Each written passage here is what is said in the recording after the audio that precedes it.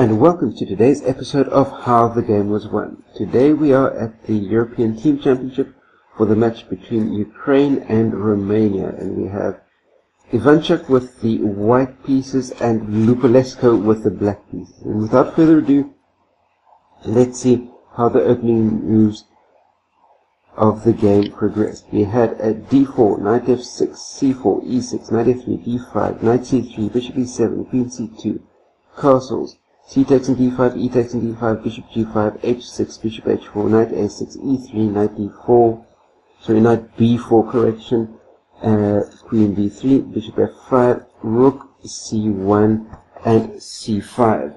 As you can see, exchange variation of the queen's gambit declined, and Lupulescu's last move is a clear indication that he wants to make use of his lead in development. It looks a bit scary for white, as he's still some time away from castling. But Ivanchuk shows no fear whatsoever. We're continuing. D takes c5, queen a5, knight d4, knight d3 with check. An alternative for Lupulescu could have been bishop g6, for instance, with bishop e2, knight d3, bishop takes d3, bishop takes d3, c6, and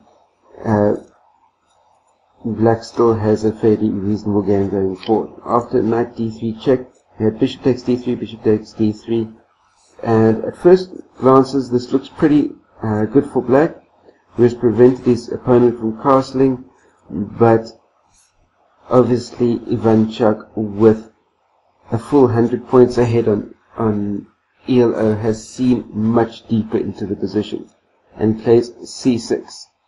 For instance, queen takes b7 is also strong, but humans don't play this way when the king is in the center, so this is much more of a computer type move.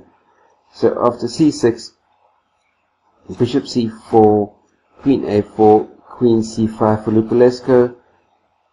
In this position, my computer told me that the best line to play here would have been queen takes in a4, knight takes in a4, bishop takes in c6, knight takes in c6, and bishop d6.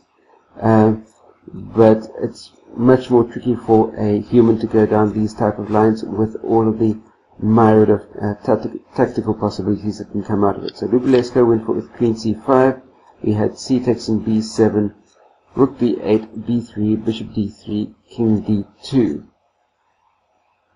And obviously with the king trapped in the center, a move like king d2 is a way of obviously connecting the rooks so that they can work in harmony. And for the time being, the king is reasonably at home on that square of d2, besides putting pressure on that bishop that is sitting on the d3 square. We've got bishop g6, bishop takes in f6, bishop takes in f6, knight e4, queen e7, knight c5, bishop e5, g3, bishop d6, knight d7, bishop b4, check, king e2, bishop h5, king f1, bishop d2, rook c2. For instance here, rook c7 would have also been strong, but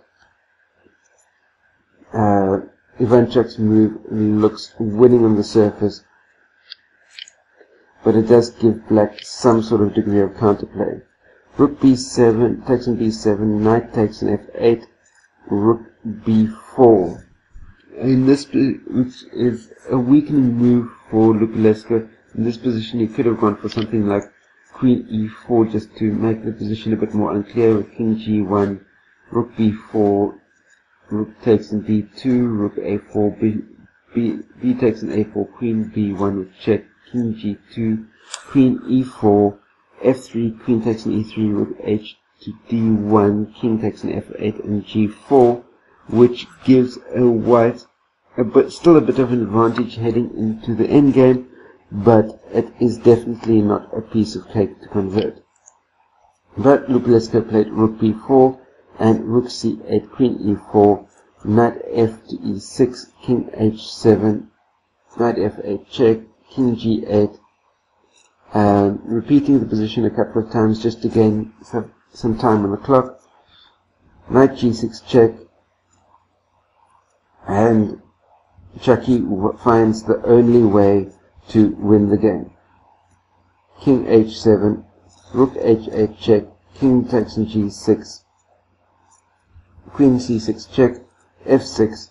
For instance, here Lupulescu could have played, for instance, king g5, h4, king g4, queen d7 check, f5, and queen takes on g7 check. We probably still had exactly the same type of outcome as the game had in any event. So after f6, queen e8 check, and the queens are exchanged, and white's material advantage is simply too much for black to be able to do anything with. Queen takes on e8, rook takes on e8, bishop c3, knight c2, rook e4, rook takes on e4, d takes on e4, knight d4, bishop f3, knight f3, e takes on f3, and g4, h5, g takes on h5, king takes on h5, rook g1, g5, rook g3, g4, and h3. In this position, Lupulescu resigned, giving Chucky the win, and Ukraine a key point in their match. For instance, the game could have continued after h3 with something like f5, h takes on g4, f takes on g4, rook g1, and as you can see, it's a clear and decisive advantage for Chucky in this position. He's got a 2 versus 1 happening on the queen side over there. His e-pawn is set to march all the way through to the queening square, and the advantage of the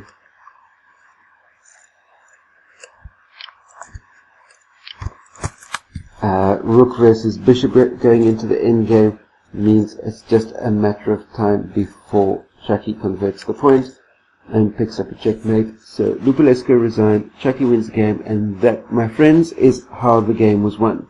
Feel free to share this video out amongst all of your chess friends. Don't forget to give me the thumbs up if you like this type of video content, and very importantly, remember to post any comments, questions, or criticisms that you have in the comment section down below.